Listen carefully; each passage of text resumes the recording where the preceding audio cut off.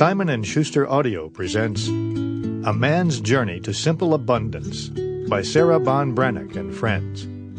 Edited by Michael Siegel. Read by Sarah Bon Brannock, Murphy Geyer, and Jesse Boggs.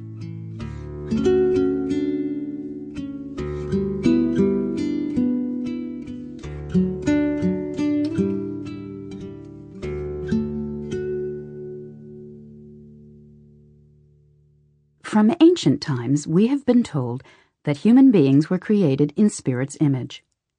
However, as the acclaimed television journalist Bill Moyers reminds us, being made in the likeness of God does not mean we were made to think alike, especially women and men.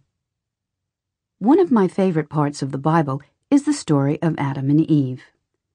I find it fascinating that there are two very startling accounts of creation virtually side by side in the book of Genesis, and they completely contradict each other. One could be called Eve's Recollection, which has God creating both masculine and feminine energy in a single breath. In Adam's version, of course, he comes first. This original he says, she says also amused Mark Twain, who wrote the Diary of Adam and Eve, tracing the battle of the sexes back to the observation, "The new creature with the long hair is a good deal in the way. It is always hanging around and following me about. I don't like this. I am not used to company." To tell the truth, since I'm an incurable romantic, I actually prefer Adam's version because it's the original love story. After Adam is created, he wanders through Eden and then asks the inevitable question of his maker. Why are there two of every living creature but me? God realizes that it's not good for man to be alone.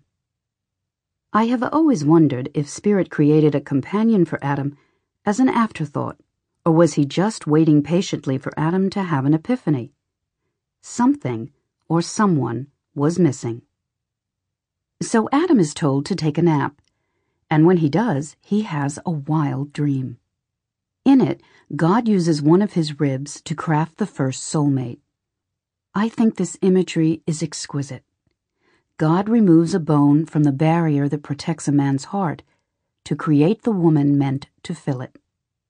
The poet E. E. Cummings describes this miracle best. One's not half of two, it's two that are halves of. Sample complete. Ready to continue?